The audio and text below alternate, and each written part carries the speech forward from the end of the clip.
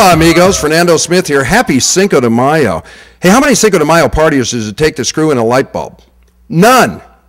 The daylight wakes you up when you wake up passed out on your neighbor's floor. Why did the Cinco de Mayo partier cross the road? Because the cops carried him there. That happens all the time. Hey, where do you go on Cinco de Mayo if you've had too much partying? The Cinco de Mayo Clinic. Where else? And what happens to the worm in the bottle of the tequila after you eat it? No one can actually remember. In fact, I don't even know what I'm doing here. Where am I?